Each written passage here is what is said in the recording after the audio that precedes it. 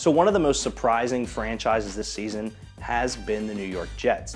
Josh McCown has been playing very well, their run game has been good, and they have a young but talented defense.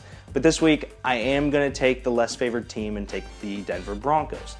The Broncos have a big quarterback situation, but I think if Trevor Siemian is the starter going into the game, he'll be more composed, relaxed, and actually get Demaryius Thomas and Emmanuel Sanders the ball. Plus, Aqib Talib is coming back this week after his fight with Michael Crabtree, and nobody wants an angry Aqib Talib.